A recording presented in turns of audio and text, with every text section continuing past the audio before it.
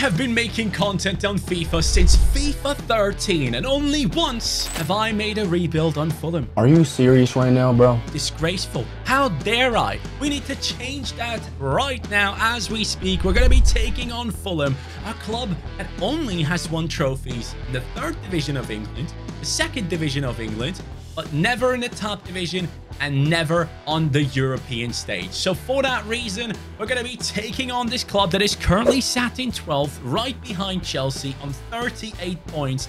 But lately, have been popping up with some really good results. Rodrigo Muniz, the striker, has been doing wonders for this side, getting 7 goals in 7 games, I believe. And they beat Tottenham 3-0 at home, which is very impressive. Everyone thought that Fulham was going to lose that game. And today, because this team doesn't have any major trophies, I'm giving myself the target of winning at least 5 major trophies with Fulham, and then we'll see how far we can get. For far too long, Fulham had to rely on the service of Alexander Mitrovic, who obviously had done incredible things in the 2nd division at times in the Premier League as well. But right now, they wanted to rely on Jimenez at first, who they signed from Wolves, and they also have Broja here, who is a very talented player, by the way, still 21 years old, has shown glimpses of brilliance at times, but obviously at Chelsea, it feels like anyone can fail. So we have Rodrigo Muniz up top, and this guy has been ridiculous for the team. He has risen from basically the bottom of the top scorers at Fulham to the top position within 7 games. He has 7 goals. After that, it's the Cordova Reed with 5 goals, and then it's Jimenez with 5, and then it's Iwobi with 5. Now, one of the players that has been impressing me a lot this season has been Anthony Robinson. He has been unreal. Not Robertson, Robinson. 25 years old, left-footed, has been getting assists, has been doing wonders for this team. So much love to that man. We need to keep him in the club for as long as we can. He could still, you know, make a big move in his career. If he keeps going like this, definitely a lot of teams are going to be interested in him. And then obviously we have Palhinha here, who I personally, as a Bayern fan, desperately wanted to see signed. He was even there. He held up the shirt and everything. You could see him at the medical checks. And at the end of the day, it didn't work out. And I now wonder what's going to happen with Palhinha. Is anyone going to be signing him? Any of the big clubs that still need a proper 6? Are they going to go for him? Or do they feel like a 27, 28-year-old is too old by now and he's not fast enough to really play in those types of big teams? A lot of questions surrounding a couple of these players right here, but we'll be making some big decisions. And you know what? I kind of feel like I want to play a 2-striker formation because I already had Muniz in one of our previous rebuilds. I think Sevilla it was, where I desperately wanted to sign him. So I definitely want to have another man next to him to get things done. But yeah, let's get this rebuild started. Let's get the party started. Let's get the party started. Looking into the recent starting 11s for Fulham, I realized that Diop and Tete are not getting as much play time. It's a centre-back pairing of Bassi and Adarabioyo. Bro, let me read the name again. What the hell is his name? Adarabioyo. I will struggle with that. Ada, that's your name.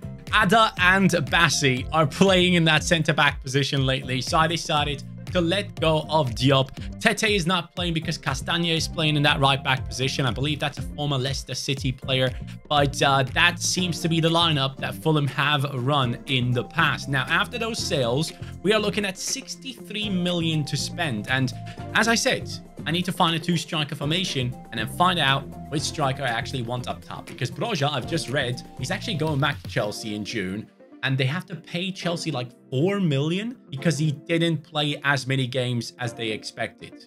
Really odd one. There is a man in Argentina that in his last 6 games managed to pick up 5 goal contributions. This is probably someone that most people don't know of and have never used in their game, which is going to make this a very, very fun transfer. This man's name is Luciano Gondu from Argentinos Juniors.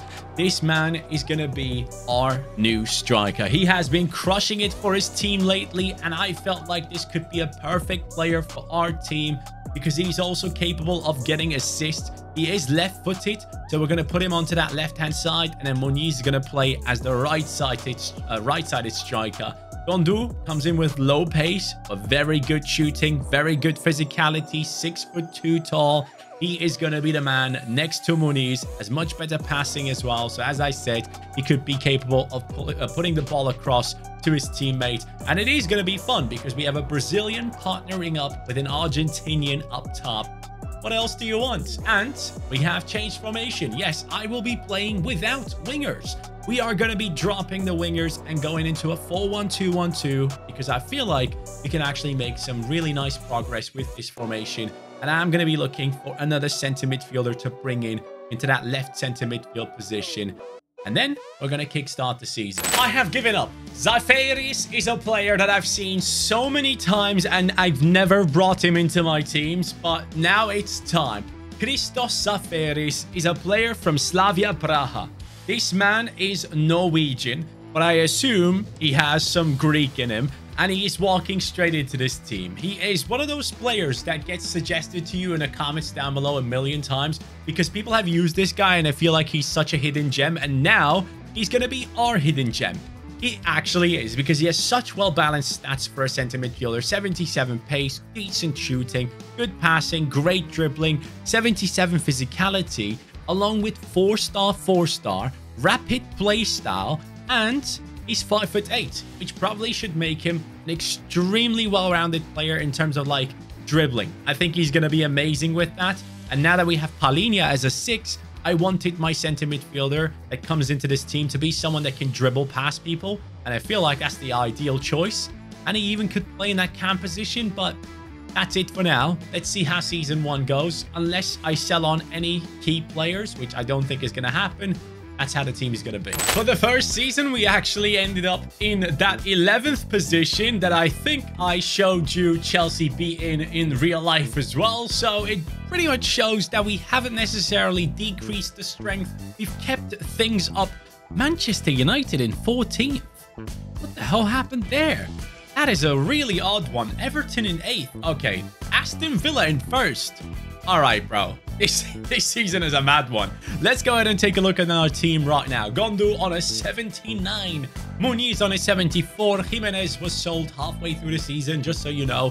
And we are looking at Pereira, 78. Zaferis, the new man, on a 78 as well. Palhinha looking solid as ever. I probably will keep him for as long as I can, but once he's like 31, I probably will sell him on because I think we can make a lot of cash through Palhinha, and he is the most rumored player to move away anyways. But Ada has gone up to a 79. Bassi on a 77, former Ajax player. Anthony Robinson, 79. I think that's only a +1. And then we have Leno right here, who has been called up to the German national team as the 3rd goalkeeper, now at the age of 32. So definitely a position that we will have to take care of as we go into the future. Now, Pereira with the most goals and assists. Pretty impressive. Gondu 11 and 2. Muniz 6 goals and 1 assist. He only started once the second half of the season began. So him getting a +4 right there is a good thing. And Zaferis, our new man with 9 goal contributions for himself. Only 21 years old. Good stuff. Possibly the most informed team in Europe right now has to be Bayer Leverkusen. I think we all agree on that. And right now, this man is their backup goalkeeper. Matej Kovar, the Czech Republic goalkeeper, is going straight into our team right now to replace Bernd Leno. And if I'm not mistaken, Bernd Leno initially did play for Bayer Leverkusen, so this makes a lot of sense. He comes in now at a young age. He is 24 years old, 6'5". In the last game, he did make an error here and there, but still, he is now going to be the main goalkeeper for our team and build alongside the rest of them because his rating is right alongside them as well. I think that's a really, really good signing. Now, going into the centre-back position, I have sold a couple of players. Like I can show you right now, as we have gone into this new season, I have made a couple of changes to the squad that I feel like were necessary. We have let go of anyone that was a winger or didn't have any place in this team. So you can see Vobi, Adama Traore, Mbabu, Reed, all these guys have left. Either they were in positions that we didn't need, or they were players that requested a transfer like Reed himself. But I do have a big chunk of money, and at this stage, I wonder what to go for. Now, Lukic, 27-year-old center midfielder, I feel like that's the next spot that I want to spend on. And in terms of spending, we do have around how much? 123 million. Come on, let's do something fun. I have been seeing so many issues with Chelsea's financial fair play, how many losses they have made, and the fact that they might be forced to go ahead and sell Conor Gallagher. Their fans are putting up banners saying, if you sell him, we're gonna riot. But it seems like it is possibly the most likely outcome. His contract, I believe, is running out at some point next season. This summer is where most people expect him to go. And you know what? I felt like I need that beast in my team. Conor Gallagher is an amazing player, and he could take our team to that next level. Lukic is gone. Conor Gallagher is here, and he will be my captain. Yes, I will give him the captaincy. Palhinha, I'm sorry, pal. I love you, but at some point you will be gone.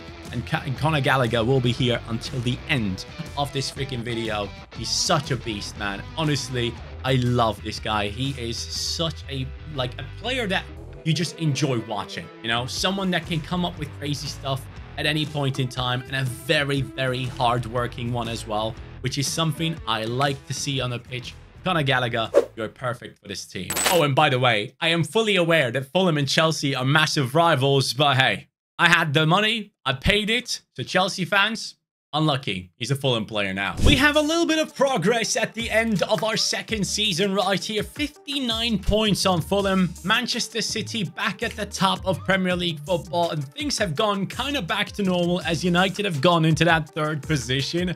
But lads, I am seeing lots of decent progress in this team, and I love the fact that people are fuming that we have Gallagher in here. I mean, Rocha was a Chelsea player and he was loaned out to Fulham, so surely the rivalry isn't as bad seemingly. But hey, here we have Gallagher on that 85 rating. Muniz 79, Gondu 82. He is the higher rated striker, and it seems like we've worked a lot on his pace. He now has 82. I believe he started with 68.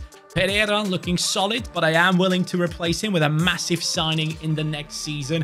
And the same goes for Palhinha. I think we need to move on. I think everyone is aware that this man is due a transfer, a big money transfer that will support Fulham in the future. So let's make that happen. And then in defense, we actually look solid, but I would like to have a new right back in here as well. So yeah, good stuff. Kovar gone up to an 80. That's a decent one. But a new right back, a new CDM, and a new center attacking midfielder to join us in the next season. But we will probably have even more money to spend. Gondu 20 and 5. Pereira still another really good season there. Muniz 12 and 3. Doubled up his goal tally, I believe, there. Conor Gallagher 7 and 6 in his first season from centre midfield. And Zaferis with 12 assists, which is impressive. On to season 3. A lot of time has passed since this young man left Fulham to join Liverpool, and now it's time to return and be the main man. Harvey Elliott. It's actually insane that he's only like 20, 21 years old, because I feel like the guy has been playing for what, 6 years? He started off extremely young in the starting team for Fulham, or the first team for Fulham, I should say, and then made that move to Liverpool. And now the boy is returning to take over and be the main man. With an 81 rating, he is coming in. Pace, dribbling, 4-star, finesse shot, flair, trivela, all of that is part of his game. And he's only 22 as he joins us. Conor Gallagher and then Elliott in front of him. That looks very good to me. Palhinha has been sold. Pereira has been sold, and also Castagna, as you can see. And our budget this season is around 215 million. Ruben Amorim, the coach of Sporting that has been linked to Liverpool, has brought in this man. Morten Hjulmand is now a player of Palhinha, of Fulham. He is going to be the Palhinha replacement for us, and I'm very excited about that. It's a Danish CDM, 43.4 million I paid for him, and he comes in straight away into that position. Again, not lots of pace, but immense amount of physicality. 85 physical, intercept, and relentless on this man. He's right-footed, 6'1" tall, and just pretty much perfect for the style of play that we are trying to implement into this team. He's going to have to help the defensive backline, basically, most of the time, and that is his job. He doesn't have to move forward, but he can. He has really good passing on him and even decent dribbling So he's capable of doing that. And I wouldn't be surprised if by the end of this season, he would have a couple of goal contributions. Disrespected at Bayern Munich and used as a rotational player most of the time at Bayer Leverkusen. But whenever he steps onto the pitch, he is incredible. Josip Stanisic is now here, and he has found a home for himself where he is going to be one of the main players in the squad. As a right back with decent amounts of pace, but most importantly, good defending, I will rely on Stanisic to do wonders for this team. Comes in at a perfect age of 25 as well, still has plenty of room to grow and basically grow into this team. I mean, Muniz is the lowest rated player with 79. After that, it is Stanisic, but I trust him. And honestly, I absolutely love the look of this team. We do have Conor Gallagher in here, who is like a high potential, high profile player. I completely get that. But I feel like we brought in some quality players into this squad that I wouldn't normally buy into another rebuild. So I'm very happy with this squad right now. And now I just want to see it work. 5th this season at the end with 68 points. Not too bad from the lads at Fulham. I'm very impressed with that, leaving behind teams like Newcastle United and Chelsea. So let's take a look at the team that has done it. Our Argentinian striker is at an 86 rating, looking ridiculous in most of his stats at this stage. Muniz coming up with an 83 for himself, continuing the good run of form, and Harvey Elliott up to an 86. Same rating as Gallagher. That is immense. His return to Fulham has seemingly worked really well for him. Zaferis up to an 85, Hjulmand 86 rated. I believe Palhinha left us around that rating as well. Stanisic up to an 83, not insane amounts of growth, but good enough for his first season. Ada and Bassi looking solid, and then Robinson on that 85. Kovar on an 82. He's 6'5", by the way. In the upcoming season, though, I definitely have to focus on bringing in a couple of decent backup players into this team, because Stansfield and Harris potentially the only decent looking ones here, and we need to do a little bit of a better job for the bench, which is something a lot of you guys have been asking for in the last rebuild. So let's see how we're looking in terms of goals. Gondu with 19 and 11, Muniz 17 and 1, Conor Gallagher with 20 goal contributions, Zaferis with 19, Harvey Elliott with 16. I do expect a little bit more in the upcoming season, but then again, he has grown really nicely, so I cannot complain. Lads, we also did something special. Let me show you right here. We have won the FA Cup, which makes it the first trophy out of 5 that I have to win as a bare minimum at my time here at Fulham. So we have won the first one in a final against Manchester United, and the Carabao Cup, we were not part of it, so all good. One trophy won so far. I want more! So to finally make everyone happy, I've gone out there and I've brought in a bunch of players into our team. Take a look at that. Terraz is coming in as a centre midfielder. We do have 2 centre midfield positions that need backups, and Terraz is going to be an amazing one. Then for the CDM spot for Hjulmand, we have Shotar coming in. 30 million paid for him. For the centre-back position, I brought in Gaston Alvarez from Getafe, one of the toughest teams to play against. I think a lot of teams absolutely hate playing against them. And then you also have Lotomba, right back slash left back as well, who will be providing those full-back positions with help if needed. So now we have Stansfield for striker, Harris for the cam position, Terraz, Shotar, Lotomba, Alvarez, and Rodak as the backups. I do feel like we're looking much stronger now, and maybe we can win that European trophy that we're taking part in. We nearly grabbed onto another trophy as Fulham ended 2 points behind Manchester City, which showcases this team has developed in a very, very good way. I mean, again, I can't believe I haven't rebuilt this team before. Why did I have just one video on Fulham in all my years? Makes no sense. Community Shield, we have won that one against Man City. I'll count that. That's 2 trophies. FA Cup, yes, FA Cup has been won as well. That makes it 3. I think we were part of Europa League.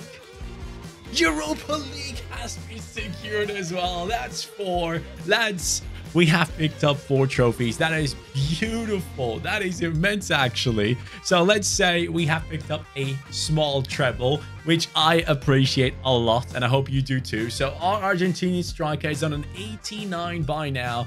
He is so ready to take on the world. Muniz on an 86. We have Elliott on an 88 alongside Gallagher. We have Hjulmand on an 89. Zaferis looking incredible there with his stats. Anthony Robinson, now 29 years old, enjoying life at Fulham. Bassi and Ada are looking solid as well. Stanisic 86, Kovar 87, and the bench has been improved, and it surely helped. So yes, you guys are right. Every time you say I should be buying backup players, you are right. But sometimes I just don't do it. I don't know what it is. But we are looking at Gondu with 35 and 6. Muniz 27 and 5. That is definitely the best season for both our strikers, with Harvey Elliott doing really well. Anthony Robinson with 17 goal contributions from left back is outrageous.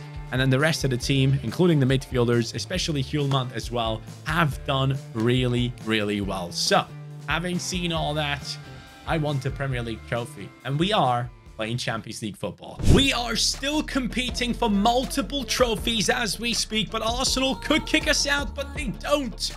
Nottingham Forest losing the cup semi-finals against Real Madrid. That's the end, isn't it? That is not the end. 8-7 on penalties.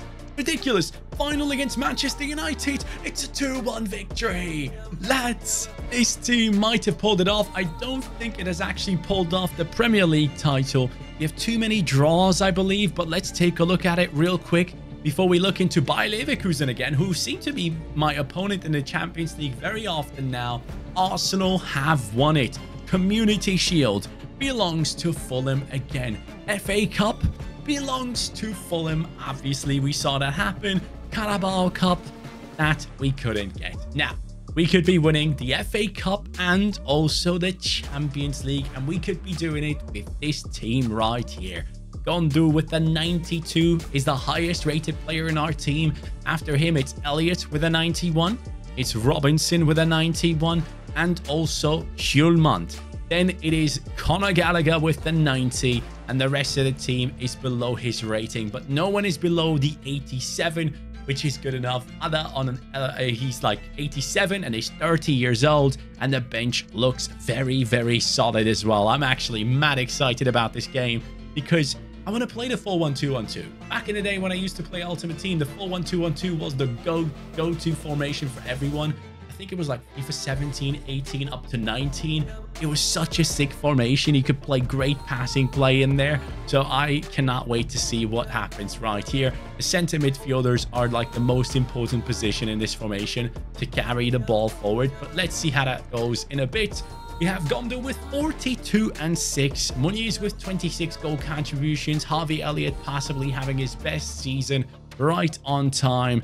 That is very, very good. And now this Fulham side that so far had only a 3rd division trophy and a 2nd division trophy have won the FA Cup multiple times, have gotten the Community Shield. I know it's not a massive trophy, but now we can get the Champions League, and that will be against Bayer Leverkusen. And Leverkusen are coming in with Højlund, Tell, Taremi, Molero, Wirtz, Puerta, Diao, Saliba, Mbamba, Kwanzaa, Costa. Bro, that team is nuts. That is such a good team. It actually scares me. Yeah, I might actually get beaten by this. It is finally time to step onto the pitch with Fulham. I wonder if this formation can help me beat this incredible side. But most importantly, I want to get another trophy. Nice pass. Off we go. Passing play is going to be key. And the thing that I kind of like about this formation as well is your fullbacks are quite attacking. Gondu! Yes! Straight away, the Argentinian gets the lead for Fulham. It's 1-0.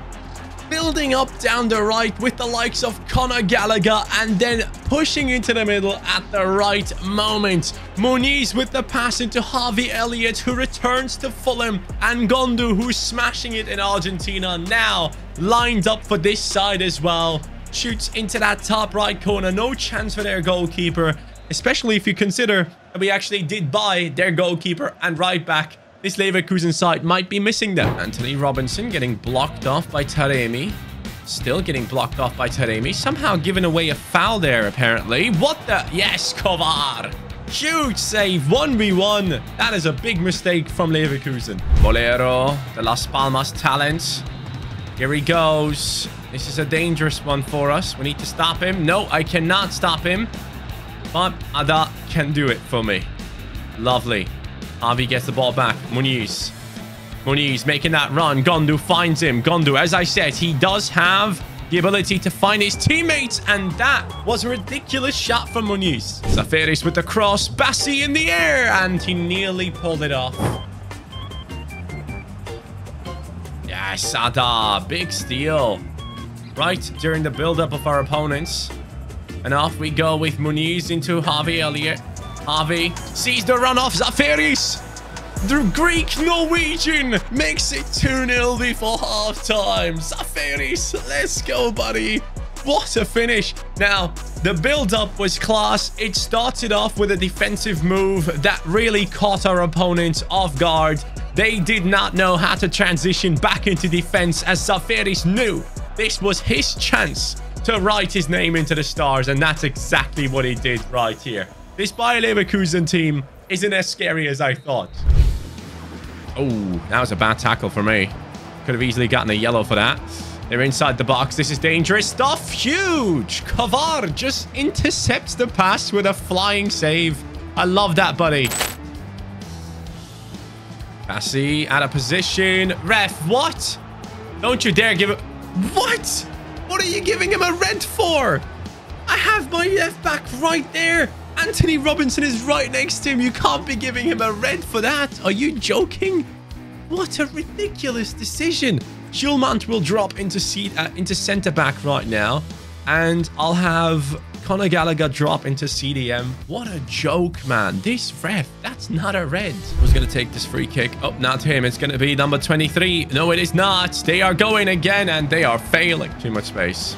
Too much space. But there is always one man to throw his body in between. Is that mine? Keep us out. Go on. Yes, please. Go in. Go in. Yes. No, it's slowing down too much. Come on, man. That would have been something right there. Uh-oh. Oh, no. A clean sheet is wanted, but it is not given. It is their Højlund scoring, but it is already done. That's 2 minutes into extra time, even though it was 1 minute given, or added time, I should say. And there the ref blows the whistle. They cannot get that trophy out of our hands. And how bad is that? Conor Gallagher, a Chelsea player, is going to be lifting the trophy for Fulham. We live for moments like these. Guys, we created an amazing team. I had tons of fun rebuilding Fulham for the second time in all my years of making content on career mode. I mean, this was necessary, and honestly, it was a ton of fun. I hope you guys enjoyed it as well. I'm wishing every one of you a beautiful day. Take care and peace.